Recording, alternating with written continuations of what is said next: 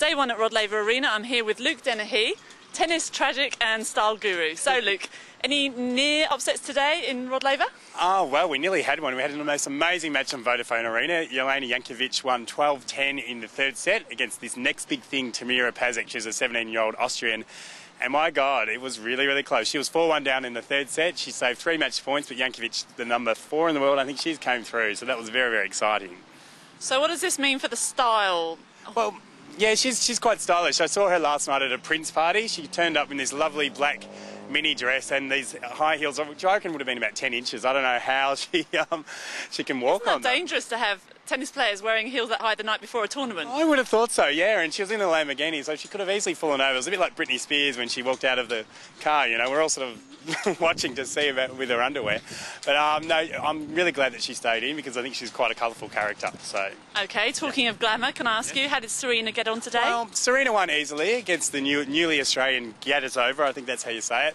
But I have to say, I think she was a bit disappointing in the Glamour Stakes. Usually she comes out firing with something big, but this year it was sort of just a white dress with fuchsia. I think that's what we all said. It's called fuchsia leggings. Someone did say that she might come out in a night match and, you know, something more exciting, but it was a bit disappointing for Serena. Okay, next, Justine Henin. Any dramas? All very quite dull, I think, with her. She's not winning on the Glamour Stakes for me, but she had a very routine win over a Japanese girl who is a bit forgetful, her name. I think it was 6-2, 6-2. So Henin is on her way, and you know what? She just goes through the door just easily, doesn't she? And, you know, one to watch always. Machine. Yes. So, Australian hopes today. Australians, yes. Well, Jessica Moore, a young girl, won, which she's 17, and people at Tennis Australia are really hoping that she's going to be sort of go a bit further than a lot of the other girls have in the past 2 or 3 years. And she won on court 6, 6-3, 6-2 against an American, Julie Diddy. And who got your glamour points today? Well, I just don't think you can go past Jankovic. I reckon she looked great. She had a pink Reebok dress on with her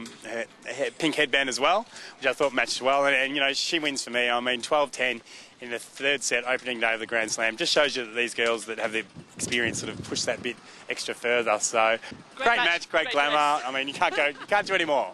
Thank you very much. No worries. Okay, we'll keep you posted. Herald Sun Online.